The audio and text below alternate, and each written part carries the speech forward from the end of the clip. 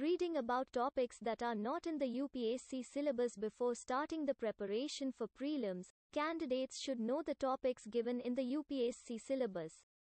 This will help them cover the entire syllabus and avoid unnecessary topics or subjects that are not in the syllabus, which are irrelevant for the exam.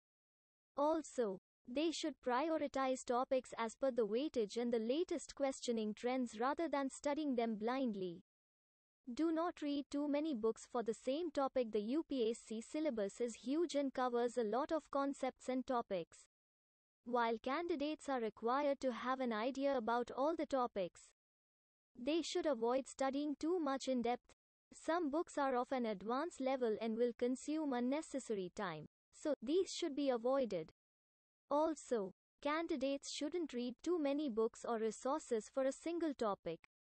Avoid books that are irrelevant from the UPSC exam perspective apart from books for different subjects.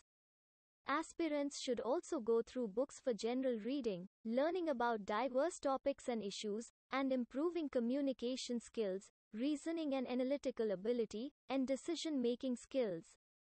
However, candidates should not read irrelevant books, especially fiction, to avoid wasting time. Do not read unnecessary material provided by random websites while preparing for prelims.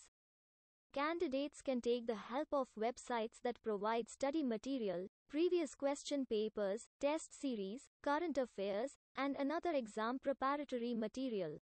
However, they should understand that the internet is a vast ocean and wisely choose the resources which they feel are important for prelims.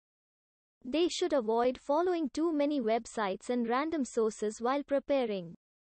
Avoid reading news not related to prelims syllabus. Reading newspapers and magazines is an indispensable part of UPSC preparation. They help candidates know current affairs, learn about diverse topics, issues, and improve knowledge.